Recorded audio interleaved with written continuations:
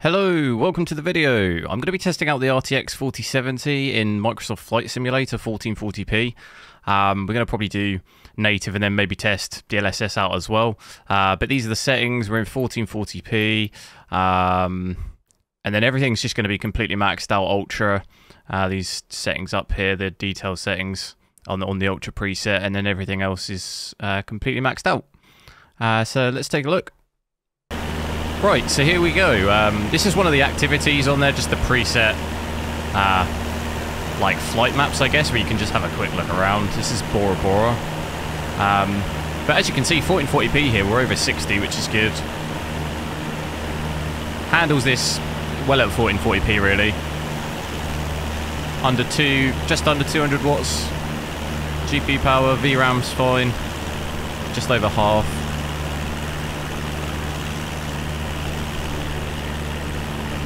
Easily playable. You could probably push even playing this game 4K with using like frame generation or something.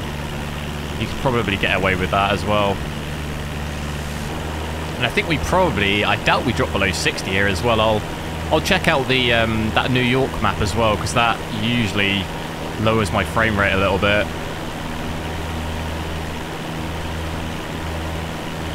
But pretty good, really.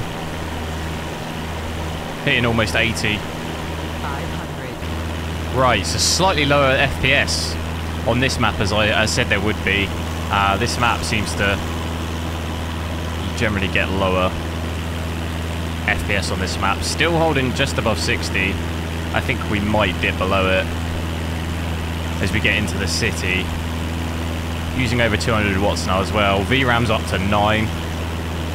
That's like 3 or 4 higher than the other map. There we go, 56 I just saw.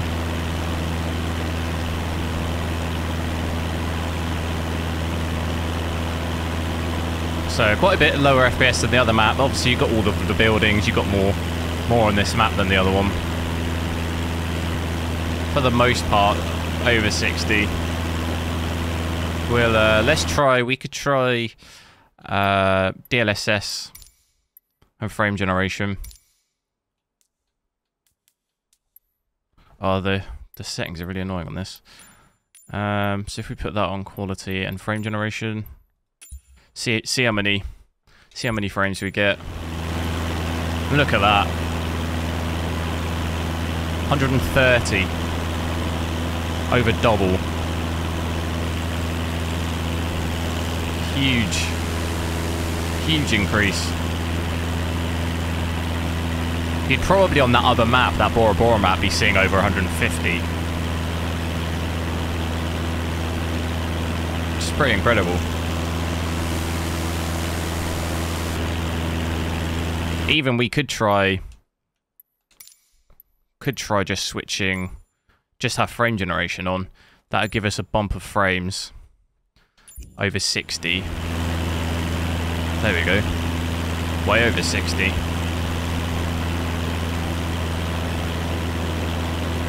So then you don't lose so much of the quality from the upscaling.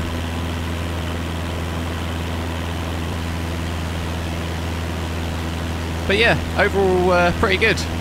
That's going to be it for this video, guys. Make sure to leave a like. Let me know what you think of the 4070. Is it good value or not? I've been liking it so far from what I've played. But let me know your thoughts. And I'll catch you in the next one.